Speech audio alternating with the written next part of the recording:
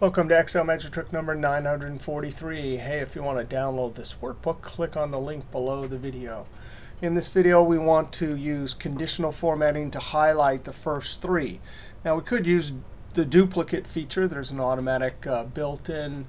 If I can even remember where it is, highlight, cell, rules, duplicates. But that only gets two. And we really want the first three. And we're going to look at two things. I want one, two. So the first three threads, and then any remaining threads I do not want highlighted. Then we'll see how to let the first three threads sit unhighlighted, but the ones past it become highlighted. All right, we're going to use a formula. We're going to use the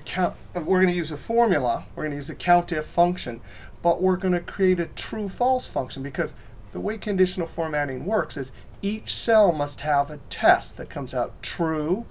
Get the formatting, false, not going to get the formatting. So I'm going to use the COUNTIF function with an expandable range. So the range, I'm going to click A4, shift colon, comma, A4, close parentheses. Now, right now, it seems silly, but if we lock this first one, I'm going to click in that first A4 and hit the F4 key.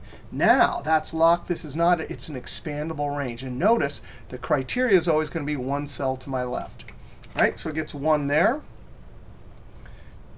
Two threads there. You could see that blue range expanding. If I double click and send it down, you could see down here, not only is the range expanding, it's doing exactly what we want. So now, in this case, we want a true when it's 1, 2, or 3. But when it gets up to 4, we don't want it to be true. So I'm simply going to convert this from a calculating formula that gives us a number result to a logical formula.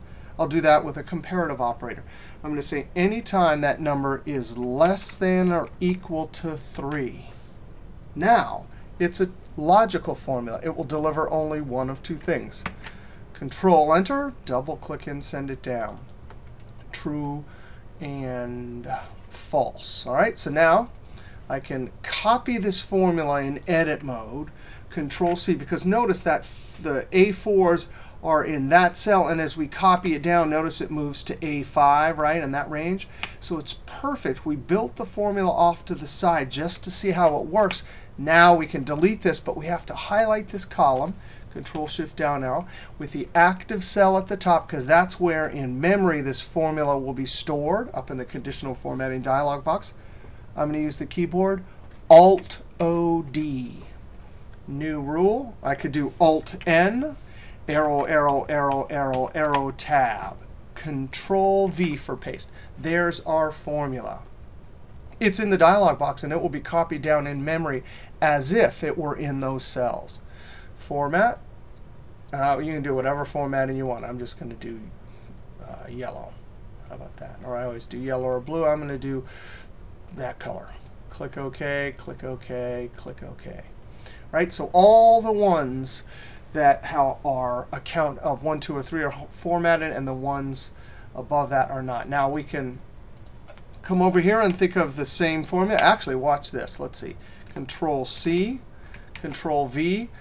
I should have, I don't want this. I actually want it to start at D. So I'm simply going to change that one little part of the formula. And now you can see it's perfect. Control-Enter. Actually, what do we need? We're interested in the ones above 3. So we're going to change the comparative operator to greater than. Double click and send it down. So all of those are false. No formatting. These ones will get some formatting. Same trick. Control-C, escape. Control-Shift-Down arrow. Alt-O-D. Alt-N. Arrow, arrow, arrow. Tab. Control-V. And then I'll do some different color. Lavender or something like that.